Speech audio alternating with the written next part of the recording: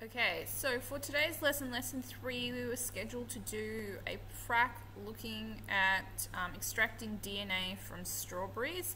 So in lieu of that, I have obtained a YouTube clip which should demonstrate the process for you. Okay, so if you follow the link, the Science Guys, the Sci Guys Science at Home episode, extracting strawberry from DNA, will demonstrate the process that you would have undertaken in class to extract DNA from strawberries. Please make your read through the next 5 slides that are snippets from the PDF provided in the folder to also demonstrate how DNA can be extracted from strawberries.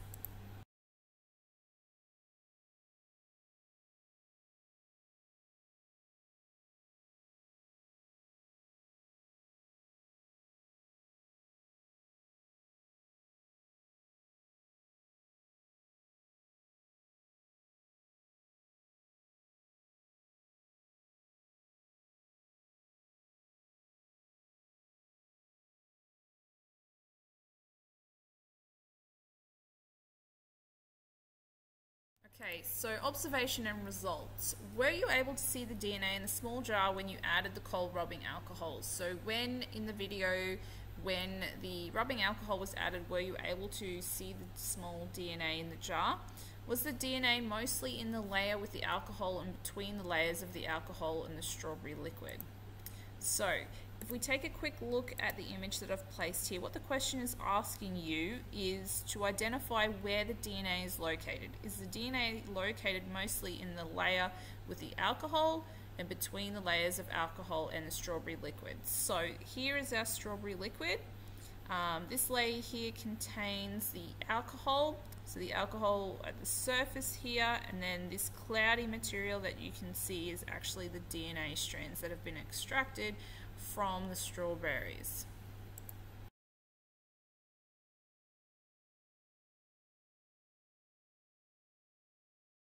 Okay, so this slide here is just going to explain to you essentially what should have happened. So when the salt and detergent mixture is added to the smashed strawberries, the detergent helped lyse or pop open the strawberry cells. So basically the detergent and the salt mixtures destroys the cell walls of the strawberry cells and releases the DNA into the solution.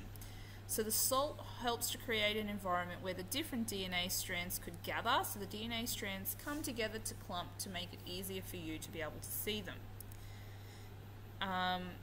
When you added the salt and detergent mixture, you probably mostly just saw bubbles starting to form.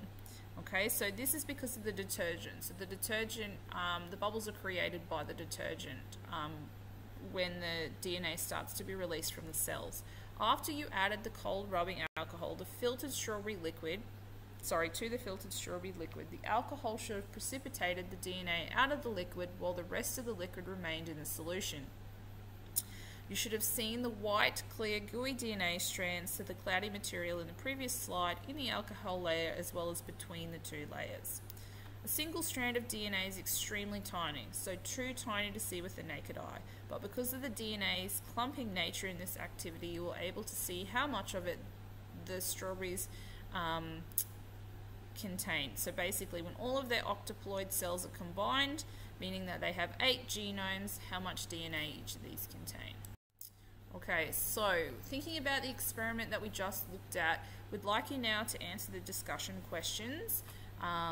What does DNA look like? From where has the DNA seen in the test tube been released? Explain how each of the following contributed to the process of DNA extraction. So the crushing the fruit, the salt, dishwashing liquid solution, and the methylated spirits, which is the rubbing alcohol. So you can look back at the previous slides to help you answer these questions if you need to. Continuing on with the discussion questions. Question 4, a person cannot see a single cotton thread 4 classrooms away, but if you wound thousands of threads together in a rope, it would be visible at the same distance. How is this statement an analogy to the DNA extraction observed in the prac that was just performed? Question 5, suggests how the process of DNA extraction is important to the study of genetics. Question 6, is DNA found in all living or once living cells? And Finally, question 7, since the strawberries were once living and we extracted DNA from them, what does this mean about the foods that you eat?